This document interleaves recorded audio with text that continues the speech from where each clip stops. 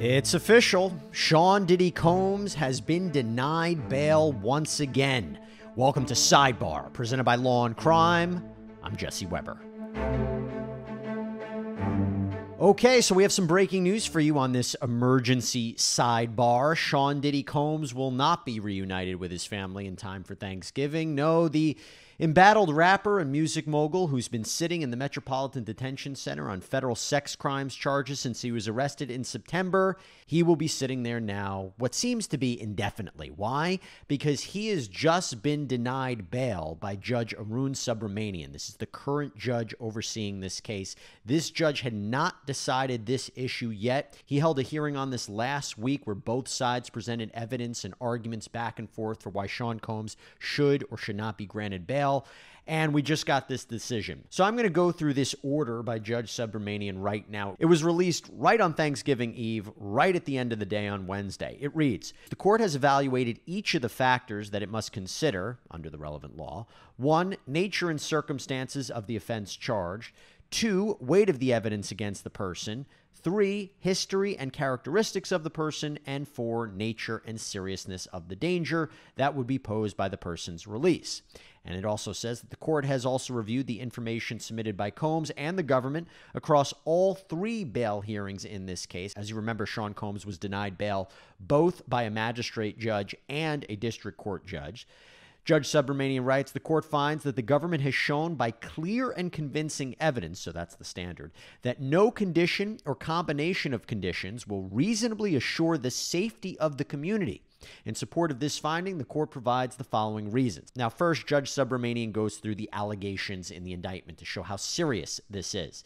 And it reads, the indictment charges Combs with serious and violent crimes. And by the way, we remember he's charged with racketeering conspiracy, sex trafficking, and transportation to engage in prostitution. Subramanian writes, it alleges that for decades, Combs abused, threatened, and coerced women and others around him to fulfill his sexual desires, protect his reputation, and conceal his conduct. To do so, Combs relied on the employees, resources, and influence of the multifaceted business empire that he led and controlled, creating a criminal enterprise whose members and associates engaged in and attempted to engage in, among other crimes, sex trafficking, forced labor, kidnapping, arson, bribery, and obstruction of justice. And it goes on further to talk about more of the allegations. Judge Subramanian writes, the government has presented direct evidence of Combs' violence. And what he cites is the 2016 videotape where Sean Combs is purportedly beating his ex-girlfriend Cassandra Ventura in a hotel hallway. This was published by CNN several months ago. This has been a big piece of evidence in this case. We've talked about it extensively. And remember, Cassandra Ventura is the one who initially filed that lawsuit against Sean Combs back in November of 2023, got the ball rolling with all the other lawsuits and also all the criminal charges. But he not only cites the 2016 video to show his propensity for violence, but text messages between Combs and Victim 1. Now, we believe Victim 1 to be Cassandra Ventura. But it reads, text messages from the hours and days following the 2016 Intercontinental Hotel incident say, I have a black eye and a fat lip. You are sick for thinking it's okay to do what you've done. I still have crazy bruising. From there, Judge Subramanian also says there is evidence supporting a serious risk of witness tampering. For example, Combs initiated and had unexplained communications with Witness 1, who was subpoenaed to testify before the grand jury in June 2024 and in fact testified on July 25th, 2024. Combs was represented by counsel during this time, and they have offered an explanation for some of these communications, but they could not explain them all. For instance, Combs' efforts to call and text Witness 1 even after his grand jury testimony, or Combs deleted texts with this witness. That's bad, right? The idea of reaching out to a witness maybe before you knew they were a grand jury witness, that could be a problem. But really, after their grand jury testimony, that's a problem.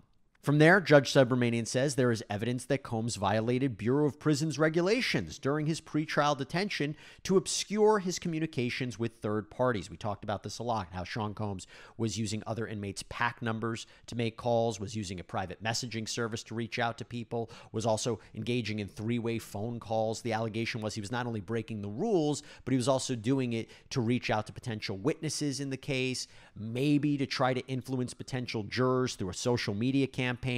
Now, this is interesting because Judge Subramanian writes, the court makes no determination that the content of Combs' communications through these channels was improper. That's interesting. And this is something that he talked about in the hearing about, is it really bad he's posting things or having people post things for him on social media? So he's saying, I'm not really going to focus on the content of the communications, but, and this is something that we talked about in our prior sidebar, it was just the flouting of the rules that was the problem. He writes, however, his willingness to skirt BOP rules in a way that would make it more difficult for his communications to be monitored is strong evidence that the court cannot be reasonably assured as to the sufficiency of any conditions of release, especially given that they occurred when Combs was seeking bail and when he knew the government's concerns about witness tampering and obstruction were front and center. Yeah. Really bad that he's doing this when he's already accused of obstruction and he's under the government's eye. But, and this is also interesting, you know another reason why the court was skeptical about Sean Combs being released? And, Judge Subramanian at least kind of entertained what would bail look like, what would pretrial release look like. He went on a back and forth, and we'll talk about this in a minute, where Sean Combs' attorneys had said he has an apartment in New York, there will be private security. Well, here's what the court says.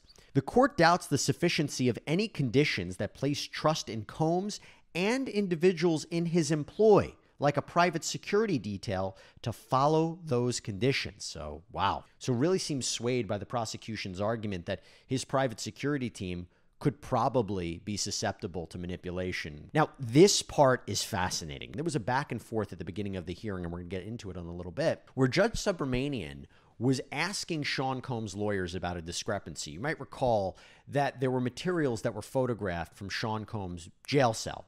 And the allegation was by the defense was that this was a violation of his privilege, that there were materials that were photographed that were subject to attorney-client and work product privilege. And the defense had said that there was a number of legal pads that said legal on top of them. And there was a discrepancy where the judge brought it up about whether these pads actually said legal. He writes, the court further notes that it held an emergency hearing to address the government's usage of notes on legal pads recovered from Combs' bunk. At that hearing, defense counsel advised all these legal pads say legal. Yes, they're marked as legal. After the hearing, the court inquired why, in light of counsel's representation that the notes at issue were on legal pads that were clearly marked as legal, photographs taken during the sweep show no such labels. At the hearing, defense counsel admitted that it has to be the case that as of the day of the search, legal wasn't written on every legal pad, and that they were not sure whether the pad presented to the court had legal on it at the time of the sweep. And Judge Subramanian writes, the circumstances of this incident and the misrepresentation made at the hearing where Combs was present bear on whether the court can be reasonably assured that any conditions it imposes will be followed, or whether through inadvertence or active subversion they will be broken and the community's safety threatened. Almost seems like the judge is saying, defense, can't trust you. And then finally, Judge Subramanian distinguishes Sean Combs' case from the Mike Jeffries case, the former Abercrombie & Fitch CEO who was just recently arrested on sex trafficking charges in New York. He's facing charges in federal court in the Eastern District of New York as opposed to the Southern District, but same thing. And the idea there was he was released on $10 million bail. Very similar allegations, sex trafficking. But this is what the judge writes. In United States v. Jeffries, while the government raised danger, its principal concern with respect to defendant Mike Jeffries was flight. He had no criminal history. The alleged criminal conduct, which did not involve the kind of violence or RICO allegations made here, racketeering allegations made here, abated nearly a decade ago, and Jeffries was 80 years old. So that's how he's distinguishing that case from Combs. And so ultimately, he denied Sean Combs bail. And right now, it seems that the only other option for Sean Combs will be to try to appeal this to the Second Circuit Court of Appeals. They had originally appealed it up there, but they put it on pause so they could actually go back to Judge Subramanian, but now that has been defeated for them. Now, we actually did a full breakdown of the hearing from last week where the judge considered arguments from both sides, so let's play that for you right now. This could prove to be a very interesting week in the Sean Diddy Combs legal saga. Why? Is it possible Sean Combs could be released from jail right in time for Thanksgiving? It's a possibility. I would have said that seemed highly unlikely, but after what we saw on Friday during the most recent bail hearing in front of Judge Arun Subramanian, the current judge of Combs' criminal case, a judge, by the way, who hasn't heard this bail issue before, It seems a lot more probable. I'm going to explain. So Combs has been sitting in the Metropolitan Detention Center, the MDC, out in Brooklyn since his arrest in September. And of course, as you know, he's facing racketeering, sex trafficking, transportation to engage in prostitution charges, namely that from 2008 to 2024, he used force, threats, coercion to cause women to engage in sexual activity, including sex acts with male sex workers. That's what's known as the freak-offs. That he operated a criminal enterprise that was engaged in all sorts of illicit activity and acts of violence like kidnapping and arson. Okay, we knew that. And now two previous judges, a district court judge and a magistrate judge, both previously denied Sean Combs bail, siding with the prosecution's arguments that Combs was a danger to society, given these allegations, that he was a risk of flight, given his wealth, power, and resources, that he engaged in potential obstruction by improperly contacting witnesses and victims in the case. And this, by the way, is despite the defense putting forth a very expansive bail package. $50 million bond, home confinement, no phone or internet use, 24/7 private security to monitor him, limits on who can visit him, and so forth. So a very expansive bail package, one that I really haven't seen. But leading into this hearing on Friday, again in front of Judge Arun Subramanian, who hasn't decided this issue yet because he was the most recent judge assigned to the case, prosecutors were also armed with more arguments, more evidence. Why? Because as we previously discussed on Sidebar, they alleged in a letter to the court that while behind bars at the MDC, Sean Combs has been violating the Bureau of Prisons rules. Now, by the way, that in and of itself could be used to show, hey, if he can't follow the rules while he's locked up inside, what makes you think he could be trusted on the outside? But putting that to the side, not only that, prosecutors say he has been engaging in unauthorized communications, such as three-way phone calls on a monitored phone, using other inmates' phone access codes to make phone calls, and using a third-party text messaging provider. And they alleged he was doing all of this to instruct third parties to reach out to witnesses and even try to influence a potential jury pool. And by the way, influencing a potential jury pool, that's with respect to the allegation that he orchestrated a social media campaign around his birthday. You might remember this. His family released a video of them wishing him a happy birthday, good wishes, while he's on the phone. He's on the other line. He's locked up, but you hear him on the other line. They're all happy. Everybody's happy. And prosecutors say the aim for that was to influence potential jurors. They have evidence to say that was his intent, that he might have said something. We'll get to that. Now, there are many, many other items for both the prosecution and defense regarding this bail issue, but the best way to go through all of this is to actually go through what was said during that hearing. Now, something I have to mention about going over this hearing, there are no cameras in the courtroom, so we couldn't see this for ourselves. In fact, there's limited electronic devices that are allowed as well. So we're basing this off of reporting from those in the courtroom about what happened. Now, the first issue that came up at this hearing on Friday wasn't even about bail, but it's about what happened a few days earlier. You see, the defense had accused the prosecution of improperly taking photographs of potentially attorney-client and work product privilege material in Sean Combs' detention unit. This was after there was a sweep for contraband at the MDC. I should say the defense claims this was actually a targeted operation at Sean Combs. The prosecutors have denied this. They've said that they didn't even take part in the search. But there was this sweep, and an investigator from the Bureau of Prisons apparently took photos of these notepads and these notepad pages from Sean Combs' unit. In the end, Judge Subramanian, after there was a hearing held, said the prosecution has to destroy 19 copies of pages of those photos, that they couldn't use evidence obtained from those photos in their bail argument. And one of the things that they wanted to say was that Combs was improperly reaching out to one witness in particular. That would be shown by one of these photograph pages. And Judge Subramanian said that he would have to resolve at a later date if there was, in fact, a privilege violation. And if there was a violation, I'm not even sure what that remedy would be. Sean Combs' defense counsel has asked for the indictment to be tossed out, has asked for the prosecution's team from the Southern District of New York to be recused. We shall see. Now, as we're sorting through these legal arguments, it just shows you how important having a great lawyer is, right? So how can I say that without talking about our incredible sponsor, Morgan & Morgan? This is America's largest injury law firm, our proud sponsor. And here's the deal. If you're injured, you got to know what your legal rights are and if you can be compensated. Morgan & Morgan, they have a dedicated team of over 1,000 attorneys. They have an impressive track record, like recent verdicts, $12 million in Florida, $26 million in Philadelphia. These are higher than the highest insurance offers in these cases. No upfront fee. The whole process can be done straight from your smartphone. Seeing if you have a case can be done in 8 clicks or less. So if you're injured, you can easily start a claim at forthepeople.com/LC Sidebar.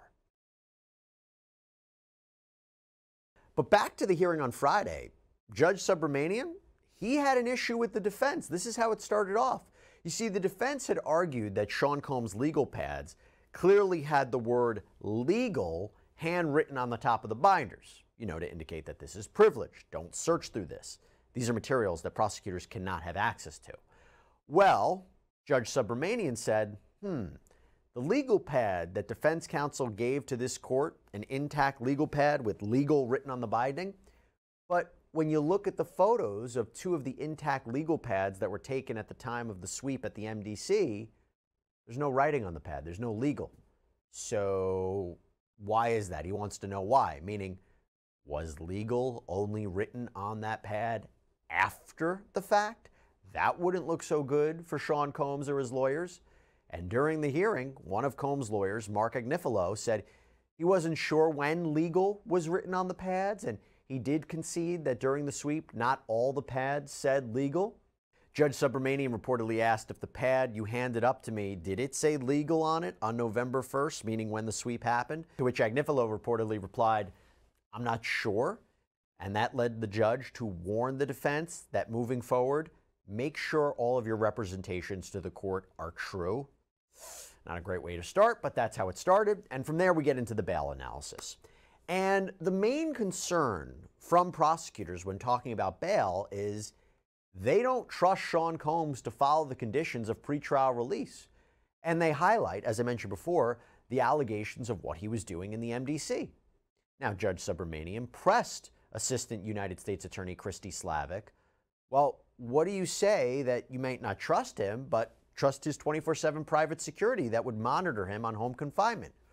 Her response? This security team? She claims one of them is a co-conspirator of Sean Combs, that this person's phone was taken away.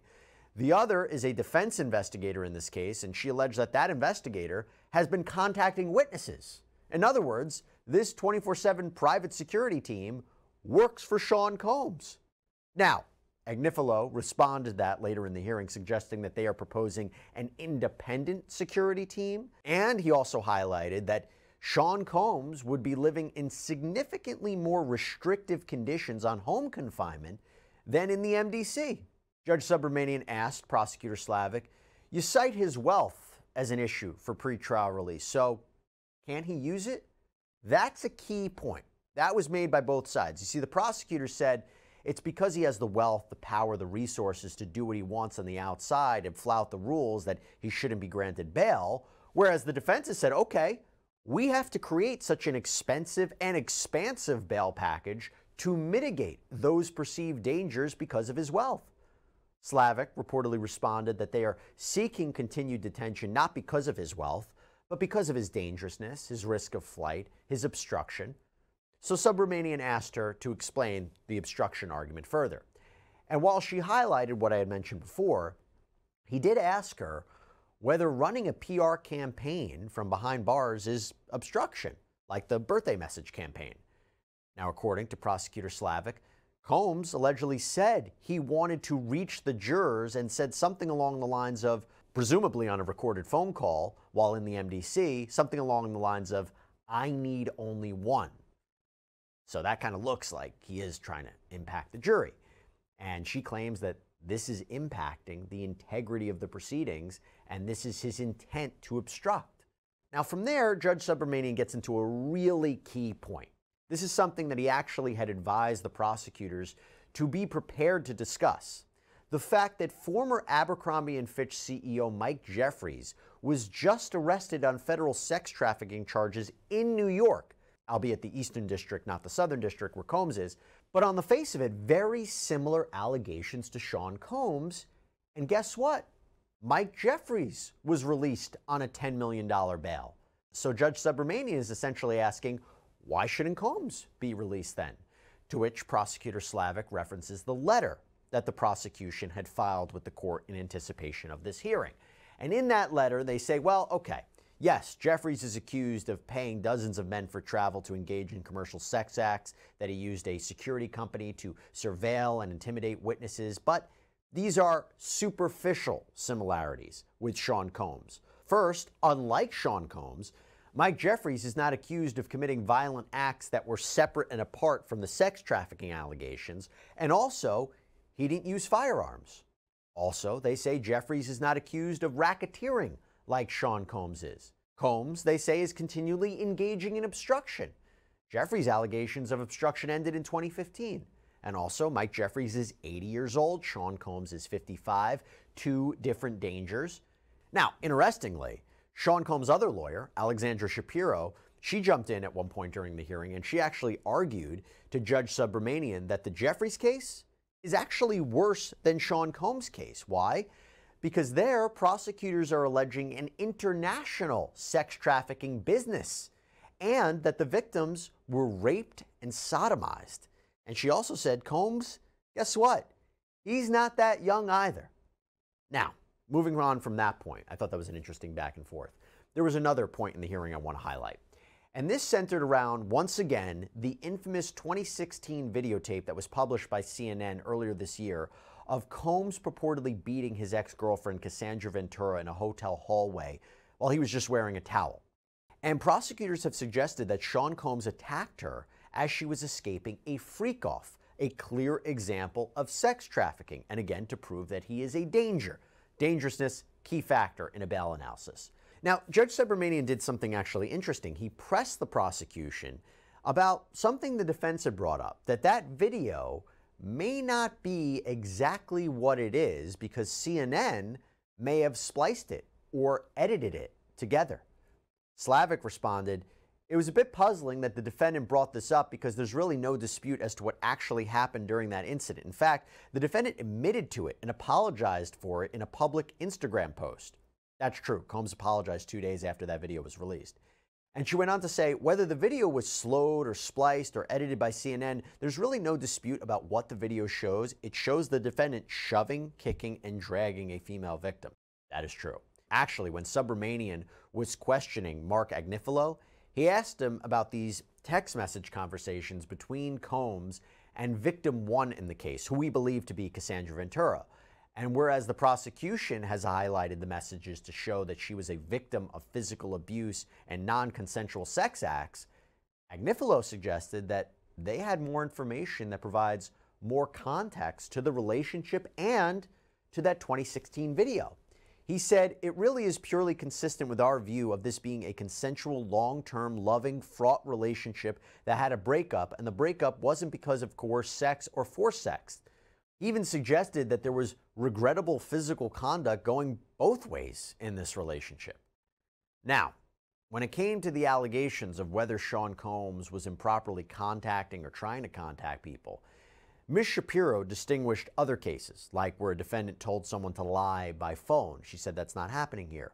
Plus, when it comes to posting on social media, she says, Sean Combs, her client, has a First Amendment right to speak up when there is a barrage of negative media coverage out there and defend himself. And Judge Subramanian said, well, why can't he just do that through his lawyers? In other words, why does he have to go through these other third parties to do that? Now, Shapiro reportedly responded, well, we're happy to do that, but we're lawyers. It's not really what we do. Subramanian also pressed her on the communications regarding victims or witnesses, and she denied that this was evidence of obstruction. And she assured the judge that Sean Combs will listen to his lawyers. If they tell him not to do something, he won't do it. The problem, as re-emphasized by Prosecutor Slavic, is she says he has reached out to a witness, an alleged participant in multiple freak-offs, and he allegedly ignored his lawyers when they told him not to do the social media campaign around his birthday, but he wanted to do it anyway. And also, even if it is common, as the defense suggests, for inmates to share their codes to make phone calls, The Bureau of Prisons handbook prohibits this. The main idea, he doesn't follow the rules on the inside, he can't be expected to follow the rules on the outside. Now, this moves into arguably the most interesting and pivotal moment in this hearing. This is when the judge inquired as to where home confinement would exactly be. Now, Mark Agnifilo indicated that it would be in Miami, that there would be a dock but no boat, and the judge heard that and said, that's not going to work. Where in New York could he stay? So, Agnifilo responded that there is an apartment in the Upper East Side, 3 bedrooms. There would be 2 security guards in the apartment, 1 downstairs. No access to phone or internet except calls with his lawyers, and Combs would avoid all contact with anyone who would be a witness in this case. And I have to tell you, this could be a sign that Judge Subramanian is entertaining the idea of pretrial release and home confinement. I will say, though, Judge Subramanian also heard from Pretrial Services. This is the office that ensures federal criminal defendants appear in court and monitor their activities so they don't pose a danger on the outside. And the representative from Pretrial Services sided with the prosecution and reportedly said that we maintain the bail conditions are insufficient. However, this representative seemed to acknowledge that there aren't any cases they're aware of where private guards would be enlisted. This is unique. So, what did the judge decide? Well, he said he will make a decision promptly next week on bail, meaning this week, and he did suggest that both the prosecution and the defense submit letters to the court by Monday, today at noon. And one of the questions is, what can Sean Combs say or not say right now?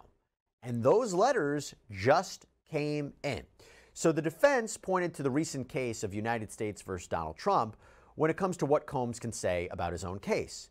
Because Mr. Combs is, quote, a criminal defendant and is presumed to be innocent, he has a, quote, greater constitutional claim than other trial participants, including counsel, to criticize and speak out against the prosecution and the criminal trial process that seek to take away his liberty.